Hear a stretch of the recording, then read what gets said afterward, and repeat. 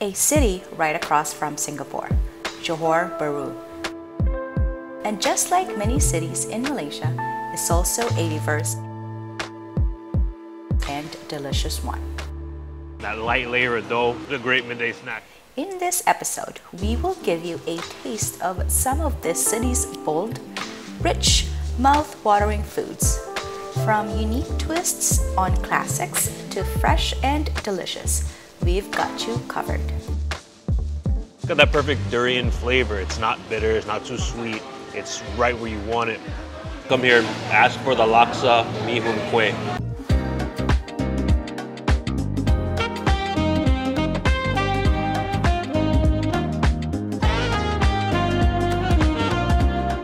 Our at restaurant Jumi, the family-owned business, and people coming in and out of this place, and everyone's just sipping their laksa or any dish.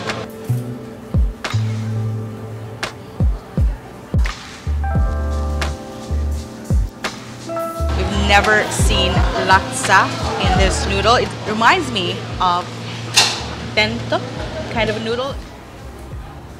So this laksa is very interesting. So I'm a huge fan of curry mee, curry laksa, you name it.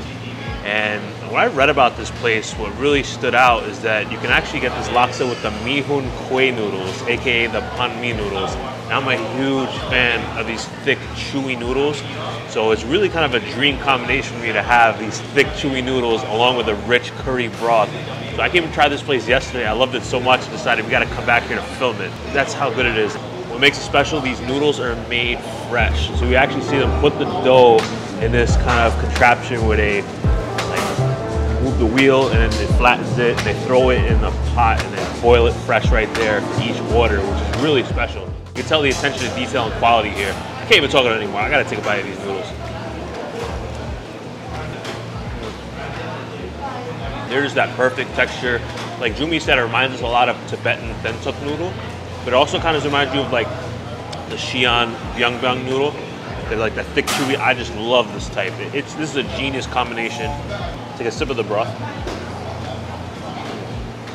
Very coconutty. Yet it still has like the slight curry flavor. It's very rich. What I like is there's a little bit of a refreshing flavor from the laksa leaf in there.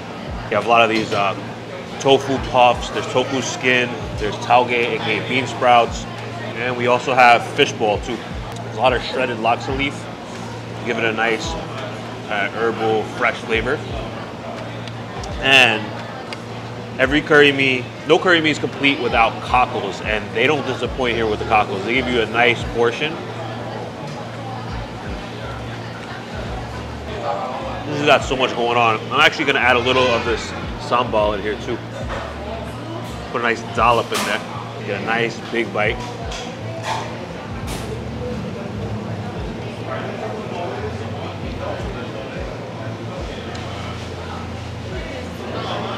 You gotta come here, ask for the laksa mi hun kueh. So you get the best of both worlds. Really one of my favorite bowls of curry mee, curry laksa in Malaysia that I've had. Broth is great, but the noodles are incredible.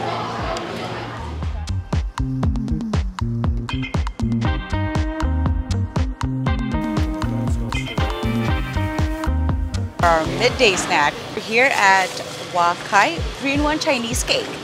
It smells so delicious. Just the look of it, it looks very crunchy.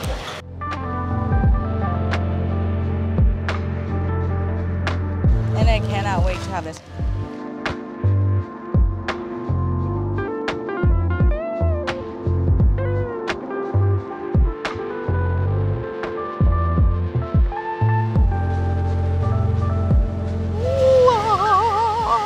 Look at that, it is covered heavily.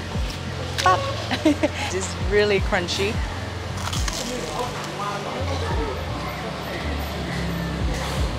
This probably is the chempedak.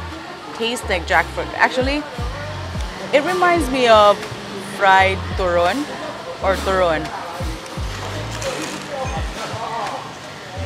I don't know if you heard it. It is just as crunchy as how it looks. We're here in Skudai, which is just outside of JB, and been dying to try this. So this is a spot. They're actually, I hear, the first ones to do fried durian. Now, we love durian, whether it's fresh durian, durian in chendol, durian fermented for tempoyak, savory, whatever the durian is, put it in front of us, we're gonna eat it and we're gonna love it. But man, fried, sounds totally next level. And this is so crispy and crunchy. Oh man, I'm so ready. Oh, wow. Creamy, custardy interior. I do love the creaminess of durian. And this one, just when it's fried like this, it heats up so it really melts. Like, wow, this is like a velvety, silky, creamy texture and that perfectly crisp outside. Man, the contrast of textures, the crispy and the creamy is just unbelievable. And that durian is so perfectly, it's got that perfect durian flavor. It's not bitter, it's not too sweet. It's right where you want it. I can eat about 10 of these. I'm gonna try the champadak. And I'm gonna try the durian.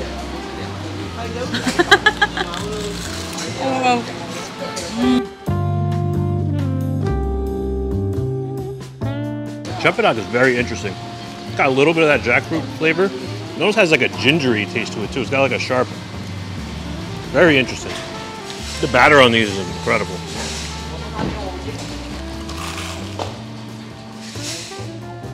I had a champadak first. Now I had durian. So the first bite before durian, it has no gingery taste at all. It's just pure jackfruit taste.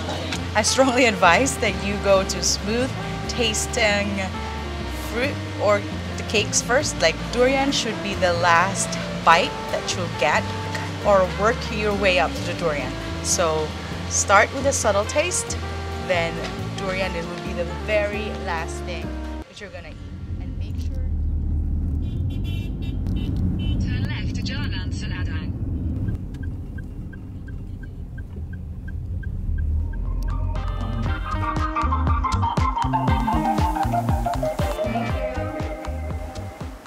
We're now having banana leaf rice meal. This one from Ashoka Curry House in the middle of a residential village. And this is our second time. My favorite, my personal favorite, is this curry chicken.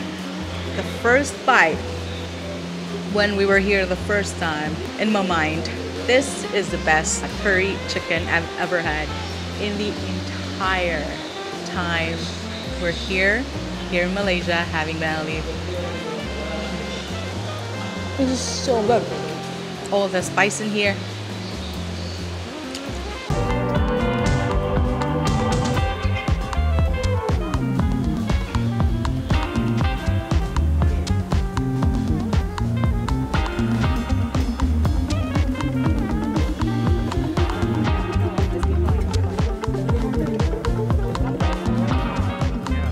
Huge fans of banana leaf rice, and we actually just came here on a whim a couple days ago here in Johor Bahru and just craved banana leaf rice, and we loved it so much that we came back. So the cool thing about this place is that you can actually pick it out yourself and you self-serve it, which you can get carried away. Kind of did the other day, but now got the lay of the land here. So I really loaded up this plate. Look at that. This banana leaf is just covered. So you got the rice, we bungee it with some curries, we flooded it. Got a couple different veggies. We got mutton, we got 2 types of chicken, man, papadums. I'm just ready to go.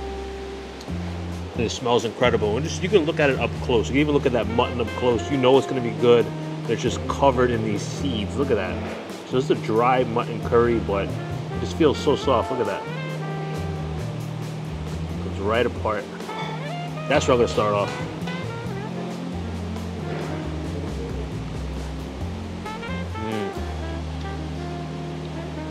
Spices are in this mutton curry. You have, look at that, it's an anise seed right here. You have a big cinnamon clove.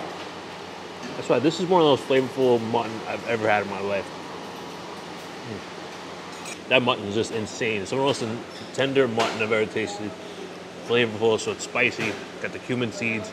You got curry leaves on here. It's so flavorful.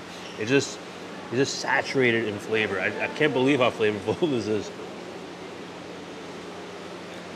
I'd be happy enough with just a big bowl of this mutton, but the good news is there's a lot more here to eat.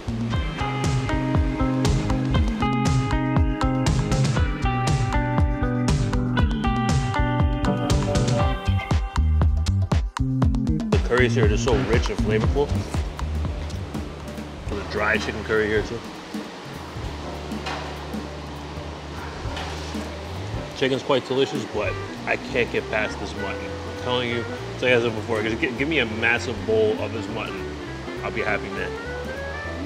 Phenomenal flavor bomb mutton right here.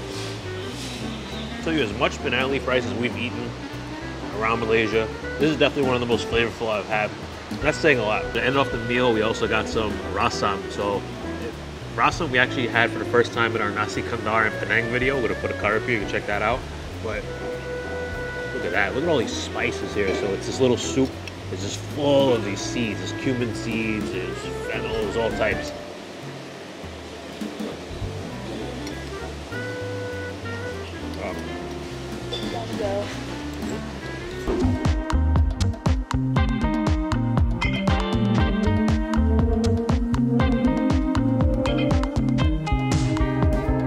We are at Martabak, Singapura. This thick, rich martabak. Look at that.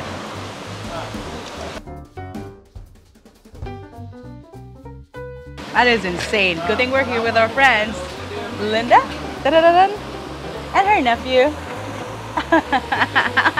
In way, seeing those mountains of ground meat like that kind of reminds you a little bit like Philly cheesesteak in a way.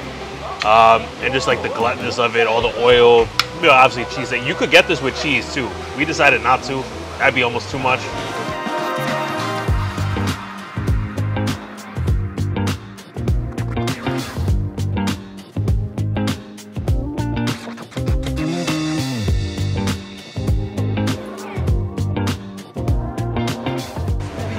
Murtabak is one of the signatures you gotta have here in JB. So this is a local recommendation from Linda. Looks awesome. Love watching them make this. So murtabak is similar like a roti canai in a way. So like they flip the dough so many times. So they stuff it first with the minced beef and the onions, flip it, and they put an egg on top, more beef. This thing is just looks insane. Just so many layers here. Have a piece of it first by itself like this.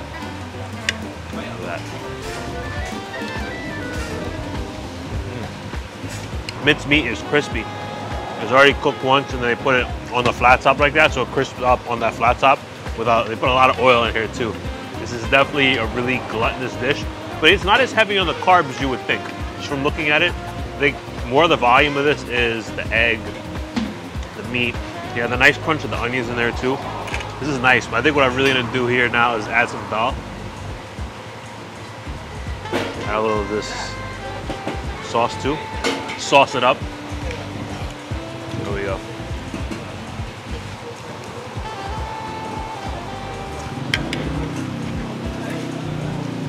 I like that because the dal and the sauce really have flavor. The hot sauce, it's not really hot, it's more sweet. It's got a tomato flavor in it. You can tell it's more of a runny sauce. The dal really adds a nice flavor to it, gives it a creamy element. Curry leaf. I can eat dal by itself, that's how good it is really. But when you add it onto this, you get that meat, you get the egg, you get the onion, you get the dal, and that light layer of dough. It's a great midday snack, but if you get the super special, you gotta come with a crew. You try to take this down by yourself, good luck to you. Super special martabak. There's probably history here of why this is called Murtabak Singapura, only be found in Malaysia. Owner tried to adapt the murtabak that's famous in Singapore, bring to Johor and improvise, elevate the flavor and become one signature dish in Johor. Even Singaporeans, when the border was still open, would come here and just get Murtabak Singapura in Malaysia.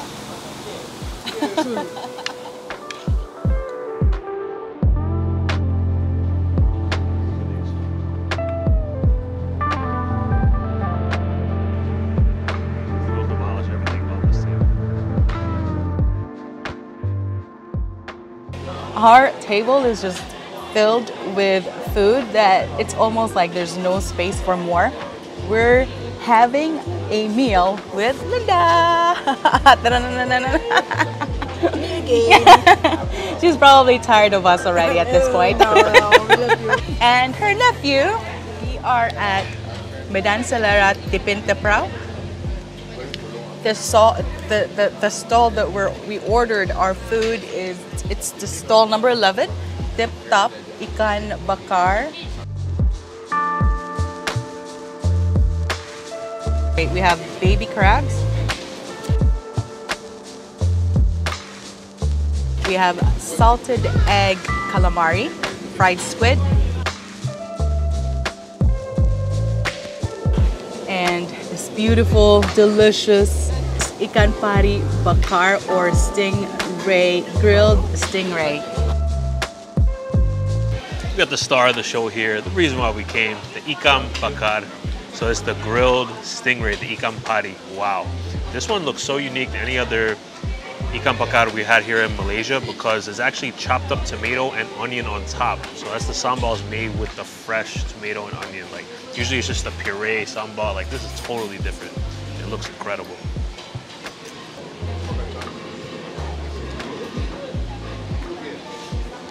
Take a nice big bite with all those chopped tomatoes, onions. It smells absolutely incredible.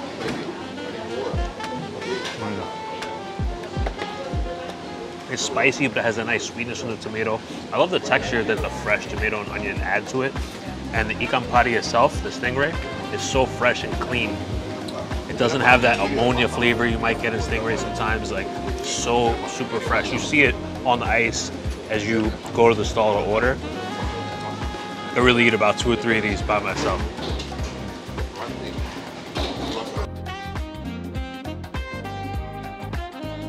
So we got here, we got the karang, aka cockles. We love these when they're in curry mee. We love them in sambal. We love them anyway. And this is the first time we've actually tried these steamed, just like this, very simple, well, boiled. Just boiled, simple, crack open. I have fun just cracking these open too. Oh, you can just smell it. It just smells like the sea. I'm gonna eat it plain. We have a sauce with it, but I'm gonna eat it plain, just like this.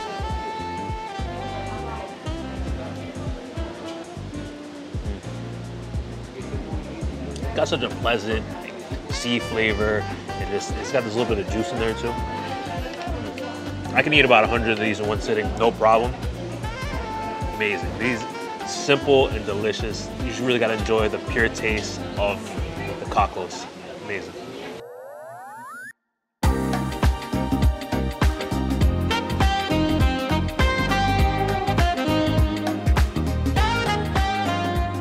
We have this beautiful salted egg sotong, the salted egg fried squid, and it's just covered in the salted egg sauce. Look at that. It looks almost like melted cheese. It looks like a cheese sauce. That's how yellow it is. And it's got all these curry leaves on it. Intense salted egg flavor. I love it. I can just put the salted egg on anything and just enjoy it. Like, that's how rich and delicious it is. It doesn't overpower. It's rich, but it's not overpowering. It's amazing. They do a great job with it here. Some places they do it where they fry it with the salted egg, but I like that they fry it and then pour the salted egg on top.